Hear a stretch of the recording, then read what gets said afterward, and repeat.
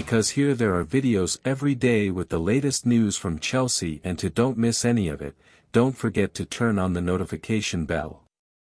Summer signing Christopher Nkunku is getting closer to making his debut for the club, but Standard Sport understands the striker will not take any risks if Mauricio Pochettino or the player believe he is not ready for his first official minutes.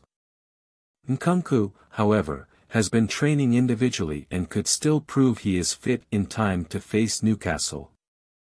Pochettino said before the draw with Manchester City, "We had a conversation and he, Nkunku, told me I want to be ready for after the international break against Newcastle. I asked him about playing against City, and he said, and I said, you're a liar. It's close and he's doing really well. We are happy with him." Potential return date, Saturday, November 25th against Newcastle United. And now, Chelsea fan, I want to hear from you. What is your opinion about this?